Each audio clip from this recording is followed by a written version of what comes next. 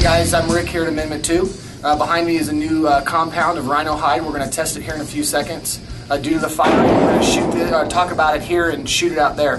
What you'll see is a shooter is going to shoot it with a 9mm. There could be some pink dust, like debris that comes out of the RynoHide. Don't worry, that's what it's supposed to do. That's how it stops bullets. Then the shooter will pass the weapon off, take out a knife, and cut the round out of RynoHide to show that it stopped the velocity, the penetration, and most of all the kinetic energy. So check it out.